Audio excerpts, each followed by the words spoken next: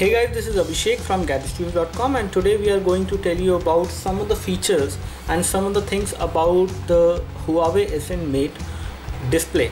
So if we actually talk about the display which we have on this device, you have an IPS plus LCD display on this device.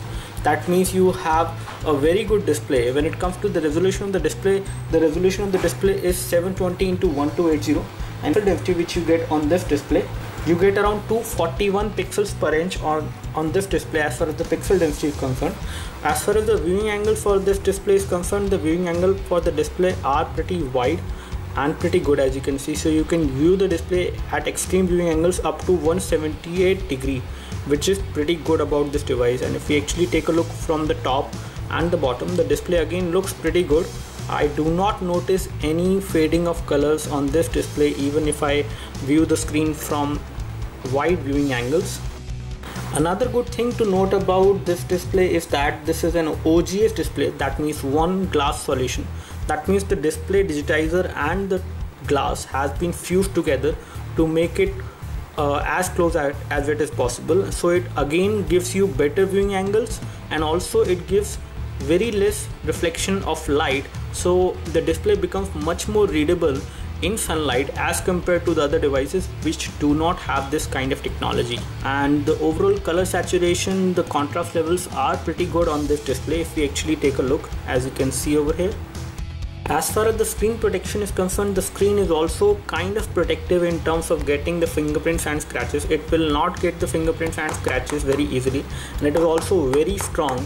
It has a Corning Gorilla Glass 2 display, so the display is quite strong. Even if some sharp object is actually over there, and if you want to scratch this display with a knife, nothing will happen on the phone, and the display will remain the same without any scratch or signs.